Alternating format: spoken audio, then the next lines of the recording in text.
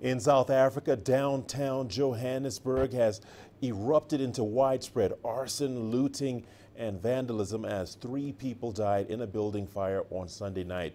CGTN's Angelo Coppola has more details on that story. The trouble started in Jeppes but quickly spread to Hillbrow several kilometers away, where several arrests were made and there was at least 1 critical injury. South African Police Minister Bekitsele dropped everything and made his way to the Jeppestown area late on Monday afternoon to assess the situation for himself.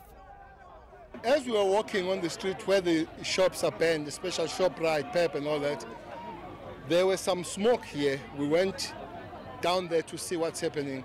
I found a group of people, and that group of people, they told me to go and see Nduna. So I've seen Nduna to arrange the meeting that will take place tomorrow at 2. The situation remained volatile and the police minister was in the area with only a light security detail as several hundred protesters kept moving towards him. That's why we need a meeting to speak tomorrow at 2. I'm cancelling my meetings in Cape Town because here we have an emergency to come back and deal with that emergency. There have been reports of police officers maintaining a visible presence in the looted areas, making several arrests. The shopkeepers in the areas aren't taking any chances though. The streets are deserted and shops have been closed and metal grids lowered.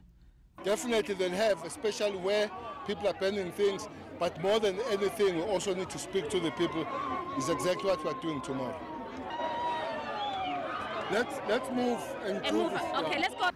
Well, just 4 kilometers away from here, the streets are literally burning. This side of Johannesburg is dead quiet and calm. There's going to be more trouble tonight though. I'm Angelo Coppola for CGTN in Johannesburg, South Africa.